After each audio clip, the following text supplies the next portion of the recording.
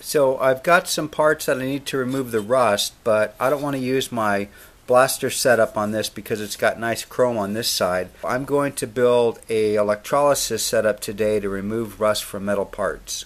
I'll just have a container with liquid electrolyte solution.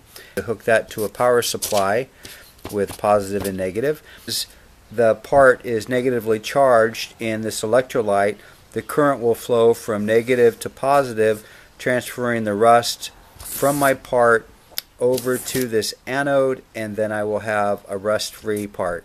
A test setup, I'm going to start on a smaller scale and use this little plastic jar. With electrolyte about to this level here, I'll be able to do about half of this big part at a time. To make my electrolyte solution, I've started with 500 milliliters of distilled water, and I'm going to add some sodium carbonate, which is available as washing soda in the store.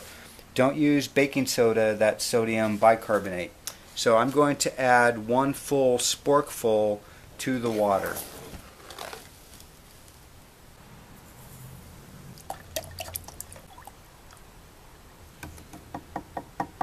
For my electricity, I'm going to use green for positive and purple for negative.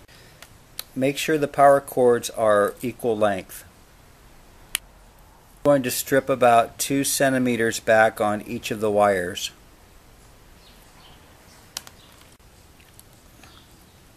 I'm going to use this copper rod as a hanger for my parts. I'm going to bend a hook on the end of my copper rods to hook the parts to. I'm using some voltage grade assembly tape to hold my power cords onto my copper rods. So to hook up my power supply, I just need to connect the green, which is positive, and the purple cord, which is negative.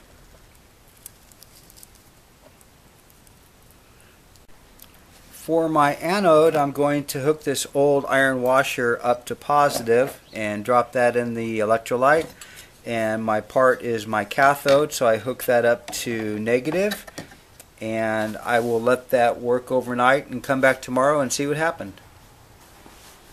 So I've had the current on this since yesterday, and the electrolyte is just horribly filthy.